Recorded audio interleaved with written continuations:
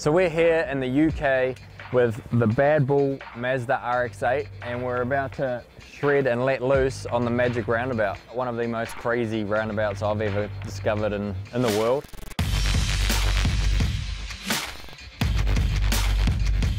This place is crazy, there's so many islands and obstacles. A real challenging aspect is to be able to get in here, come flying into this roundabout as fast as we can and drift around it and straight back out the other side.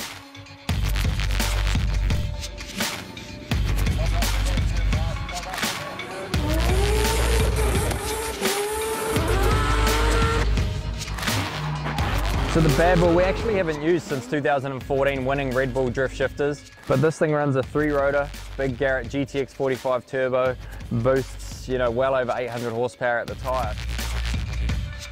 The entry into the roundabout, we're able to come in like 4th gear, so it was high speed, come flying around the big long section here and then right around the outside.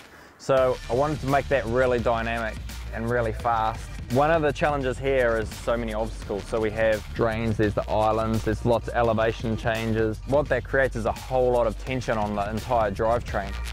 When I want a clip to come out, whether it's competition to win or whether it's just a short clip feature, you always push 100%.